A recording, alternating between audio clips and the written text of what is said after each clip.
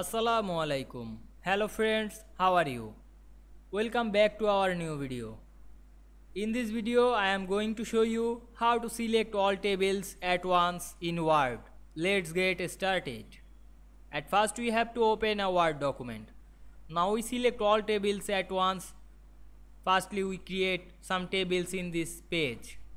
Go to the insert menu and click table option and create a table. Then again create another table.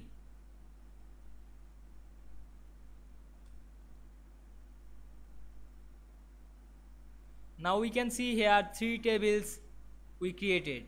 Now we select 3 tables at once. Press Ctrl A on your keyboard. Now we can see here all selected at once. Now we delete, cut, copy and apply some effects this process.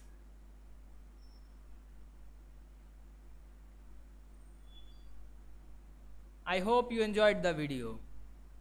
Please like, comment, share and subscribe my YouTube channel. Thanks for watching.